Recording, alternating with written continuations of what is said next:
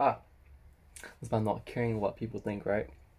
So yeah, this one's hitting me quite home recently because um, you know, it's very hard when you want the affirmation of others, even your parents, especially your parents actually, because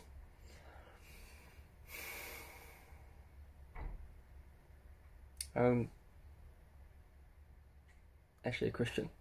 And the first time I went to church, um, my parents just were totally against it.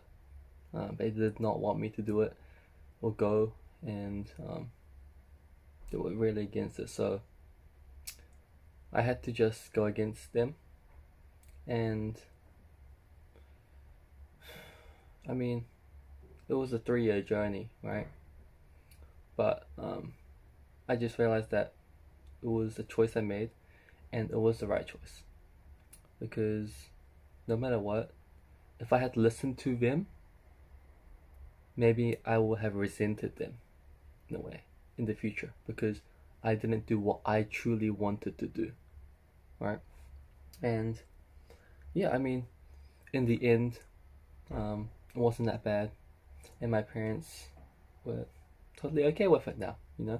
Like they don't care, but they're not totally against me going. And the same as like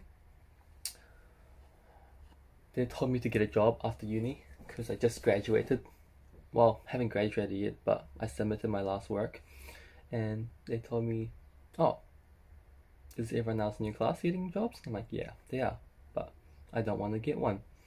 I want to do tennis coaching part time.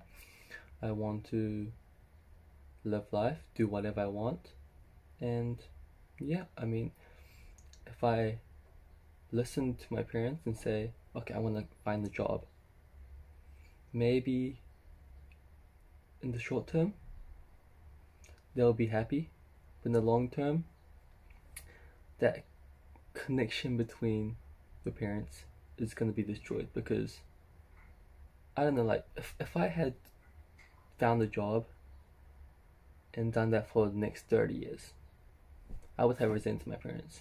So it's all about that, and I'm just gonna do what I want to do.